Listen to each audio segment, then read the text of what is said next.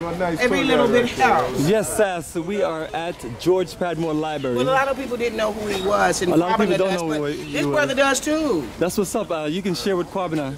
Good. With us. Thank you. Who is George Padmore again? Because I don't know that one. I don't either.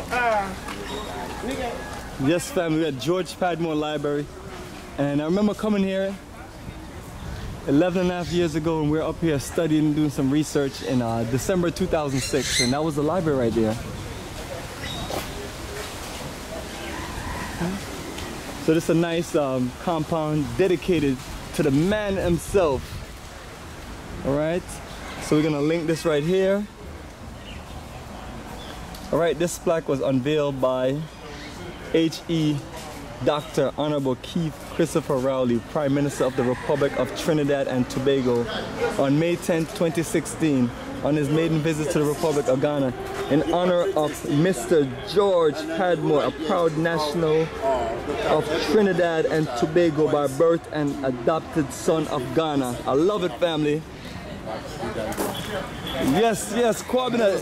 This is the George Padmore. House that was given to him by the government, by Dr. Padmore.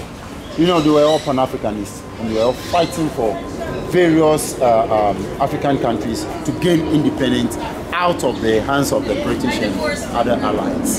So he came here. He was from Trinidad, and he decided to come and live and work and die in Ghana. Perfect. And we saw about that. Let's go to the man himself. So let's grave site.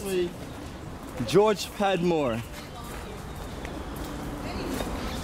Padmore, all right. And we have a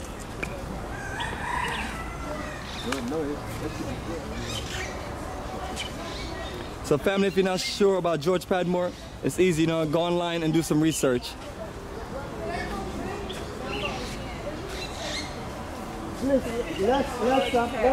So on our tour, we're visiting 3 memorials: George Padmore, Kwame Nkrumah, and W.E.B. Du Bois. And those are Pan-African nationals right there. Yes, Brother Kwabena, anything else you'd like to share about George Padmore before we start taking some photos?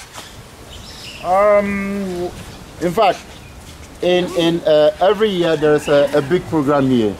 Yeah, a big program here. There are people who come, they want to celebrate his birth. Others also come to lay wreath on for passing on. So there's a big program here. And then during Emancipation Day, it's always on the 1st August here in Ghana. And it starts, it's just a 2 weeks program. And then there's a lot of people from all walks of life who come here to pay tribute to our ancestor, George Padmore. Yeah. One of the reasons why he came to Ghana is to help write the Encyclopedia Africa with W.E.B. Du Bois. So he was invited by Dr. Kwame Nkrumah to come down. So he came down, and he's a researcher and a writer as well.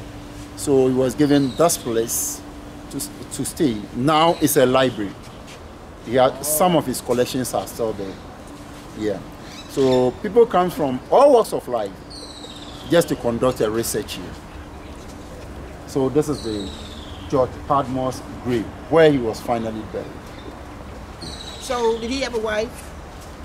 Oh, yes. He had a wife, but I don't know much about the wife, where the wife is coming from, but I know he was a married man when he came down. Good. How many wives did he have? Excuse me. That's what I cannot tell, but I'm sure when he came to Ghana, Ghanaian ladies are very good, so maybe someone, you know, help him. Okay, can we go around and take we want to take a picture here. All right, family, let's line up. A group shot. A group shot. George Padmore. Hey, Elijah. Hey, Elijah.